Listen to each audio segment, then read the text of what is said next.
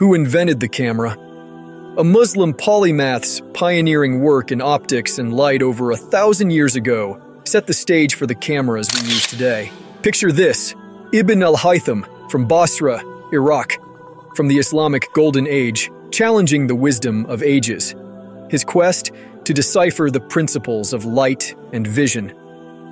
Ibn al-Haytham is most renowned for his work on optics, detailed in his monumental 7-volume treatise, Book of Optics. His work on the camera Obscura projected not just images, but a new vision for humanity's future. Through his eyes, we learned to see the world anew, leading to breakthroughs in optics and beyond. In this work, he refuted the ancient Greek ideas on vision. In celebrating Ibn al-Haytham, we honor Islam's invaluable contributions to science, a testament to the faith's commitment to knowledge, exploration, and the betterment of humanity.